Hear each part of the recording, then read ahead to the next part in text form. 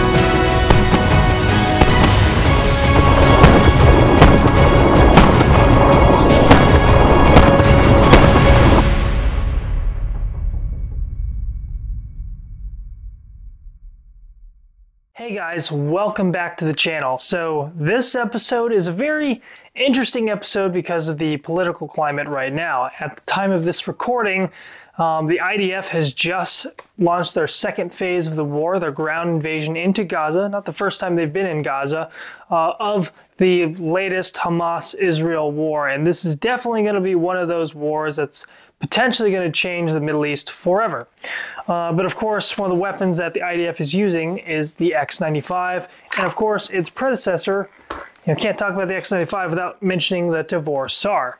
But before we get into the gear and everything else, just want to thank a couple people for supporting the channel because they help make the set how awesome it is. Like Savior equipment for the gun walls, for the gear stands and such forth, and cool gun bags. Check those guys out. If you're into shooting, going to the range, and I like shooting at trash, but I'm not a big fan of littering. So check out Infinity Defense. They make a reusable, self-healing target that you can just paint over and shoot dozens and dozens of times. I probably could put a couple hundred, if not a couple thousand rounds through a couple of the targets that I currently have. I've got a discount code in the description below if you want to check those out and support the channel. Last but not least, we also have TRUESHOT ammo. Now, the biggest thing about going to the range, as you know, is just ammo ain't cheap. And without guys like TRUESHOT, we couldn't make the content that we're making right now. So be sure to check those guys out. They've got a little bit of everything: handgun, rifle, AK, 5.56, all kinds of cool ammo, depending what your ammo needs are. Check those guys out. Now, for the gear and the rifles that you're going to be seeing in this video, the rifles were provided by IWI, also known as Israeli Weapons Industries, both the Tavor SAR and the X95. So thank you guys for supporting us with those. And of course the gear, it's a mix between gear from Agilite, which is another Israeli defense company, and Haley Strategic. Currently right now, there's even the marketing team, the full team over at Agilite is working to support the conflict. And a lot of their designers, a lot of their staff are actually called back up into the IDF right now. So very, very interesting world right now where you're seeing guys who are making the gear, wearing it in theater, fighting for their country. So it's a very interesting situation, but a lot of love for those guys, for the support they've given me all throughout the years, especially in the helmet covers for MTech. But let's go over the guns. So I have, of course, X95 and a Tavor SAR. Now, kind of jumping back in time, kind of want to talk about the Tavor SAR a little bit. Shabbat Shalom.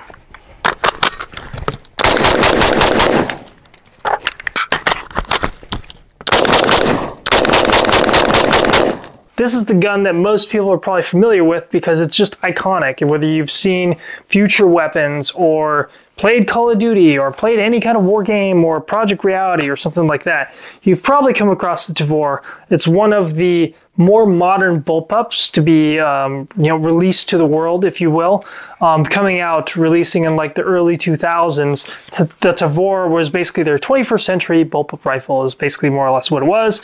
This is not the IDF version exactly. The IDF version has a different rail system, has an 18-inch barrel, but of course they made multiple different barrel lanes and different configurations, some that could accept grenade launchers as well. The Tavor SAR, this specific one, was the commercial version, which IWI very based, allowing their weapons to be sold in the United States to responsible armed citizens and patriots. So very cool that they've made those weapons accessible to the American citizen. This is the more commercial version that has the full-length rail, but I may change some stuff around, either make it more like the IDF version or maybe modernize it a little bit. As you can see, it has QD points right here and right here. So, and well, it looks like there's one up here too. I think that's a third one. I'm not 100% sure, but definitely you'll notice that there's a lot of features that are upgraded or changed on the X95. One thing you'll immediately notice is the weapon's very heavy to the rear because it's a bullpup configuration. The action is all here, the bolt and the full firing mechanism and whatnot. But even then, it's still a little heavy on the heavy side. Not as heavy as like an MDR, but you know, you could still do a pretty good job, you know, holding the weapon and, you know, keeping the weapon up. And, you know, if you really need to use a hand for something else, you can kind of tuck the weapon in and it kind of becomes like a large pistol. But in terms of controls, the Tavor SAR is interesting because they did mimic some of the AR-15 fire controls a little bit. So coming over from AR platform to the Tavor SAR is not as big of a jump as you'd think. And I kind of go over that a little bit more when I head to the range with the X95. Charging handle is in a different position. It's further up on the Tavor SAR, as you can see. And yeah, I didn't really have the time to kind of wire the Mars switch into the grip. You can absolutely do that, but I believe you need to like disassemble a bunch of stuff to wire it through, and I just didn't have the time, didn't want to deal with the trouble, and my first attempt didn't really go very well. Also, you'll see it has a cutlass style grip, which the X95 also has. I'm not a huge fan of this just because it's very easy to get your finger into where the trigger is, so I kind of wish I had a traditional trigger guard, but you know, we're kind of sticking with tradition here, so this is what you got. Now, what's interesting is that the mag release is also different from the X95. The original magazine release basically has like a lever back here that actuates the magazine. So when you lock the bolt to the rear, you strip the magazine out, you put a new magazine in, hit this bolt catch, which is right here. I'll show you guys again. You basically strip the magazine, insert, hit the bolt catch right here, which you can also use to lock the bolt to the rear as well, and that sends the bolt forward. Now there's a tip where you basically use the back part of your hand, like so, by pressing back like this, and you can actually drop the magazine, and it's kind of like a trick speed reload method that you know, you'll see like a bunch of guys like Travis Haley and a couple other guys have talked about using that technique with this rifle. Of course, once you get to the X95, you don't even have to worry about that anymore. One thing that's also really cool is I actually managed to track down not one but two of these ITL Mars optics. They made a couple different versions, IR and visible laser versions. I have two of the IR versions, which were a little bit harder to find. It's not the best optic, but it laid the groundwork for what is eventually would be like the Meprolite MOR. Correct me if I'm wrong. That's what the current issue is on the current rifles today. But the Mars has definitely got that classic silhouette. It almost makes the gun kind of look like a tuna fish, if you will. And I also think it's really cool. The laser and the optic are co-witnessed. And what was funny is that when I went on YouTube, I was actually kind of surprised how little content and information there was about this. Like, of course there's tons of information on the forums, but just on YouTube there just didn't seem to be very many people with these showing them off in the functionality. Now what's cool is it has a switch on this side. It's just really rudimentary. This is the standard Picatinny version. I think there's a slightly different mount or maybe something similar for the IDF version, but this is actually the kind of mount that you could actually put on like an M16. There's actually pictures of Marines running ITL Mars on their guns, but of course that was very short-lived. Basically you have an off switch, and then when you're down, you're on full brightness, And then when you go down a couple more, the brightness gets lower and lower, and technically it's kind of more somewhere around, depending on lighting conditions, around the last couple settings is like your night vision setting if you're using passive aiming with the Mars. And it also has kind of like a little reference point dot or reference point, like kind of nipple on top for your like iron sight backup, if you will. What's cool, like I mentioned earlier, it's co-witnessed with the laser. So when this dot is on, like when you switch this sucker on, if you press this button, the laser will go on. Now you can't see the laser here, but I'll show night vision footage of me testing it out, because that was one of the things I was most curious about, was like, how does it work? And it actually is very cool to have a weapon with an optic and a co-witness laser in a package that small as early as the early 2000s. Really, really cool. I know EOTech made an optic that attempted something very similar, but this is definitely, in my opinion, of that type of optic, a hybrid optic, if you will, with the laser, very, very iconic. It's just so cool. I mean, like I said, it's not the best optic, but it is badass. It just looks great.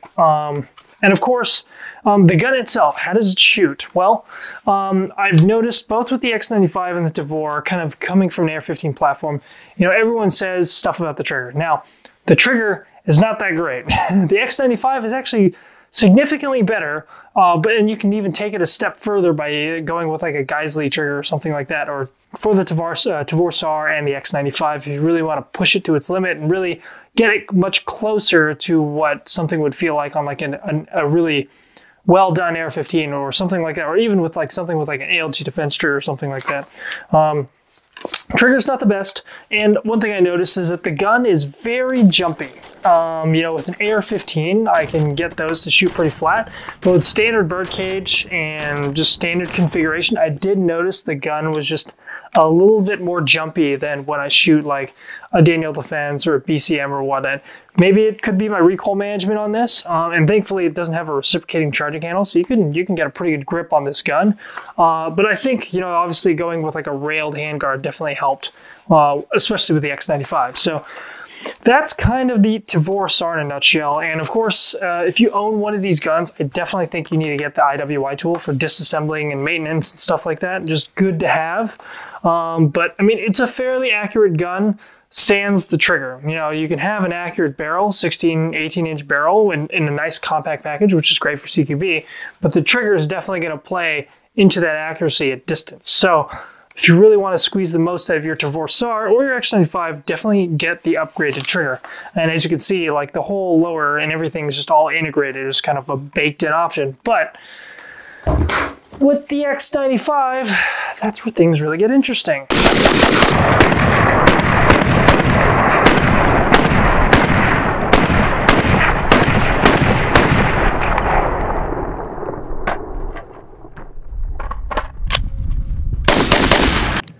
All right, so now that we've gotten some of the history out of the way, my relationship with IWI and a couple other things, let's talk about what you all came here to see, the X95. Of course, I was shooting the Tavor SAR earlier. This is actually, in my opinion, probably one of my favorite bullpups that I've ever messed around with.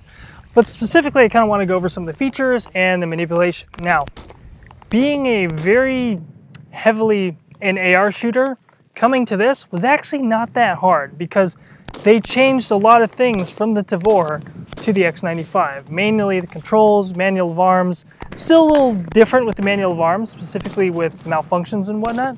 But what I love about it is selectors basically in relatively the same spot. The trigger is massively, in my opinion, improved over the Tavor SAR.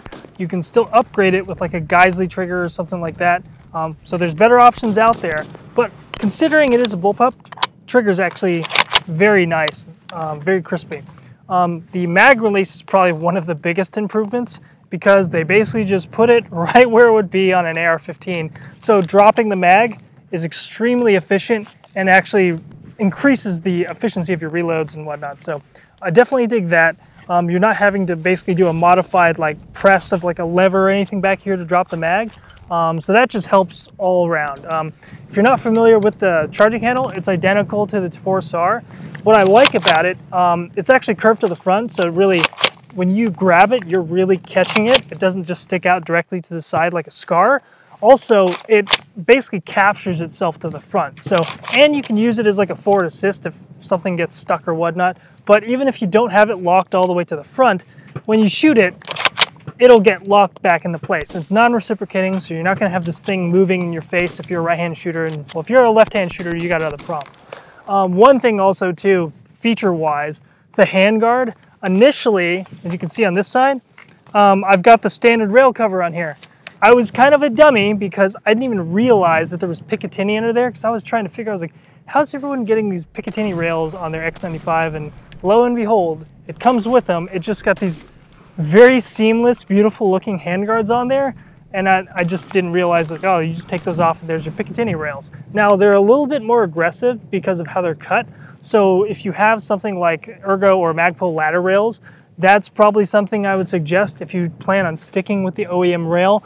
There's a lot of other great manufacturers like RPM Tool, Manticore, and a bunch of other companies that make handguards and other accessories for the front end. But I'd say for the most part, unless you want to go like M-LOK or something like that, this is actually a pretty utilitarian way of keeping and running the gun if you want to stick to a more OEM tried and true configuration. Of course, I got my BCM grip up here in the reversed position, so that way I can have a good grip on the gun. And I've got my light up here. For right now, I just have it with the button tail cap, so I can just press like this and activate the light. But pretty standard setup. I have an EOTech on here, but I do think if you want to run a riser on here, it would actually probably work pretty well. Just because of the way, like how the stock is completely in line with the whole rail system up here. You know, even with an AR-15, there's like a slight little dip or drop with like the buffer tube. Because it's like almost virtually perfectly in line. Even with this, it kind of seems a little bit low. So if you want that natural head position or whatnot, something like an EOTech XPS or EXPS on a Unity fast riser would probably be pretty good for this gun. But of course, even with something like this, you can still do plenty of work all day with your standard height optics. Also, the weight's all in the rear. So it's actually pretty maneuverable, especially when you kind of break the weapon down. Of course, the 16-inch length barrel is going to give you great velocity, but it also, because it's a bullpup, it allows you to really squeeze into tight spaces really well. But yeah, even though the weight is pretty heavy back here, it'll allow you to hold the gun like this for a little bit longer. Still kind of a heavy gun, but it's not the heaviest bullpup out there. Like the Desert Tech MDR is like straight up like a boat anchor compared to this thing. So I think they did a pretty good job of balancing the weapon. Of course, again, a lot of similarities with its predecessors, the IDF version and Tavor SAR. I think a lot of the manual of arms and things that they've done have massively improved it. Now, here's where it gets tricky. When it comes to malfunctions on an AR-15, it's pretty easy to address. With this one, you basically have to pull the magazine release back, reach back, find this little tiny pull tab, and then pull that out. That's your bolt release right there. And then you can get to work fixing the malfunctions. But you know, this is a very small thing that you have to grab, and it's all the way back here. So it makes for faster reloading, but when it comes to troubleshooting issues with the gun, with thankfully I haven't really had much of any, makes it a little bit trickier. So run good quality ammo, and more than likely you probably won't have those issues, but just know that if you need to lock the magazine to the rear and manually lock it like that, a little bit extra work, unless you have like an empty mag in the gun or whatnot. But yeah, when dealing with malfunctions, just a little bit extra stuff you gotta do. But yeah, it's pretty simple straight out of the box. The other thing that I would probably change is the grip. So it comes with a cutlass grip. The IDF actually uses one that has like an actual trigger guard right here, which I kind of prefer because my hands are kind of small and they kind of tend to slip a little bit. So not a big fan of the cutlass style grip. It's more of a traditional thing with the Tavor SAR and the other ones, but on the X95, I kind of would prefer something like more like what the IDF runs on theirs, which they have the trigger guard. Plus, there's an okay amount of aftermarket options. Nothing crazy like you would look in the world of AR-15s, but if you want a more traditional AR style, you know, pistol grip on the X95, that option is available. You just kind of go find it. But yeah, overall though, I think with this gun, I can probably get close to the speed of at least reloading with an AR-15, which I actually find very surprising. And for me, that kind of makes it a lot of fun to shoot this gun. But that's kind of the manipulations and some of the basic rundown in a nutshell. But yeah, it's a very fun gun in terms of shooting it. So let's go shoot some more. All right, guys, so I'm here at the range, just getting some trigger time with the X95. We're gonna run Mike's favorite drill, the Bill drill. I actually don't run it as much as I should, and I'm actually very excited to be doing a couple of them with this gun here. The gun's definitely a little bit jumpier than like my typical AR-15. That's one thing I've noticed. But other than that, still a lot of fun to shoot it. Also going to be using the new shot timer from Shooters Global. Works with suppressors, airsoft, dry fire. Very functional gun, but without further ado, let's give it a shot.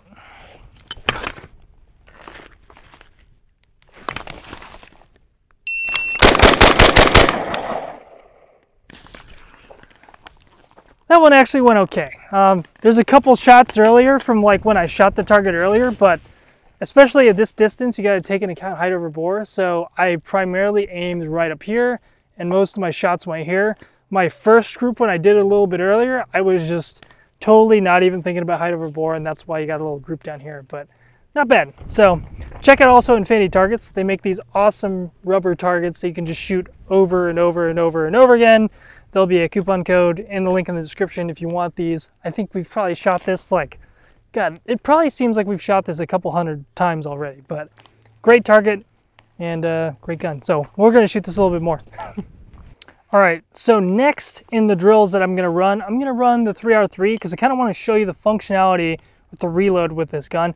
It is actually pretty fast, especially if you're loading from a belt. So if you're the kind of guy who likes to shoot with an AR-15, coming over to this isn't so bad. It's just the spot where you're loading the mag is just a little bit different. Instead of being up here, it's like just a little bit further back, but still pretty quick. So without further ado, let's give it a shot. Go ahead and get my shot timer set up. All right.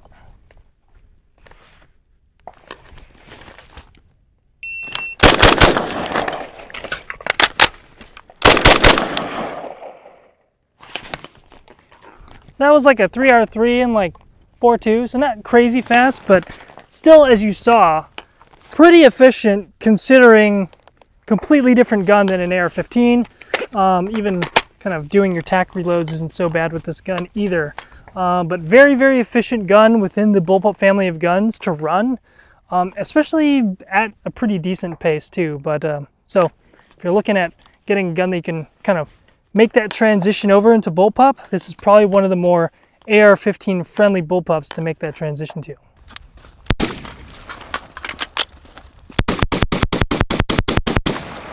Agilite's basically been able to bring Israel up to the contemporary market with their line of gear. This is the K19. They also make the K0, which was also just recently released. It essentially is their take on a tube system type plate carrier. And actually, when you look at the American market, you'll see lots of people have these in the United States. Again, another company that has made their stuff available for the American citizen, patriot, and responsible armed person, really. I've kind of mixed it a little bit with some of my Haley Strategic stuff. I got my Haley Strategic gun belt, which I used in the video, and I've got my Haley Strategic TRMP placard with an amp on it, just because like I was probably one of the last guys to get their gear from Israel. Now, I'm pretty sure they're still sending stuff out, but a lot of the stuff, especially in this colorway, went straight to the military because they cleaned them out. Because when you activate that many people, you're just going to need that much gear. But yeah, the K19 has like a zipper admin pouch up here. It has tube entry for donning and doffing and for getting to a casualty. So tubes are pretty cool, and I really like that they use those. You got them on both sides and on both shoulders. I did notice specifically even more so with the Tavor, shouldering right here was a little bit of a challenge versus me shouldering it with a different plate carrier or whatnot, because there's just a lot of more material here. But that's just, you know, a small gripe, but that's one thing you just kind of work through. And honestly, a lot of plate carriers have material here anyway. So it just depends on the kind of plate carrier you're running. They also sent out the Assault Pack, their MAP 3, which is really cool. I actually got to test it before it first came out, and you can run it as a backpack, you can run it as an Assault Pack. It has an expanding portion for a helmet, which is really cool. I currently have it attached to the back, and at the time of this recording, they actually just released the mini version, which is like half the size. If you're into that and you want a smaller Assault Pack for your plate carrier, it's a great option. They've also got hangers, different assortments of pouches, GP pouches that they make that are really cool. Last but not least, but probably one of the products that I think they make better than most people, their helmet covers are pretty awesome, and they make them in a pretty good range of colors for your ops corps, Team Wendy's, and of course, your MTACs. They were one of the first companies to really embrace this helmet platform, which is why I kind of built a relationship with them over the last couple of years. Great cable management, storage. I mean, they're just really cool helmet covers and stuff, so be sure to check those guys out when it comes to that if you're looking to kind of upgrade your lid. Last but not least, I got them IDF looking gloves. These are the Mechanics Wear Agilite collaborations that have these signature fingerless gloves, which is really cool. They're a little on the thicker side, but honestly, like, I kind of got used to them, breaking them in a little bit, but having been running like some of the thinner mechanics gloves, I definitely noticed these are definitely more like duty gloves for like your standard infantry guys or whatnot, and maybe some of your soft guys as well. But you might be wondering too, which kind of IDF guy would be running this kit? It'd probably be more like your Agilite 13 or some of your other Israeli SOF units that are running kit more like this, because it's more contemporary to what our American SOF is running, and that's kind of who they're trying to be like, whether it's the UK SOF or us.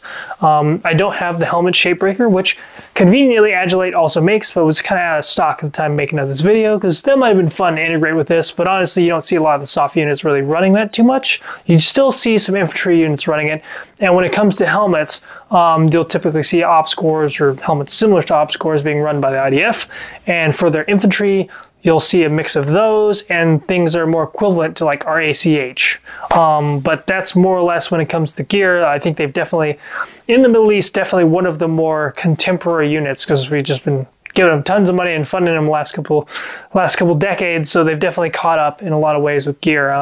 It's very interesting to see that evolution.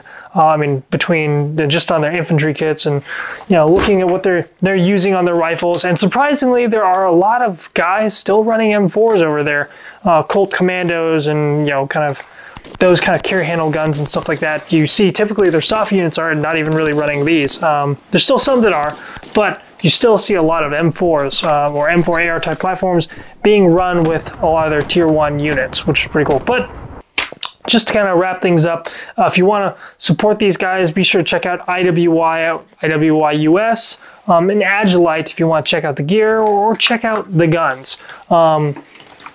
Just kind of want to leave you with, hey, if you guys are in the gun industry or a enjoyer of real steel firearms, be sure to check out Airsoft. It's great for training. Support those guys because the future of the gun industry. Airsofters, check out Real Steel because there's a lot of training opportunities, a lot of ways to expand your knowledge and get out there and become a contributing member of our society. So be sure to check it out. Thank you guys for watching, and I'll see you guys next time.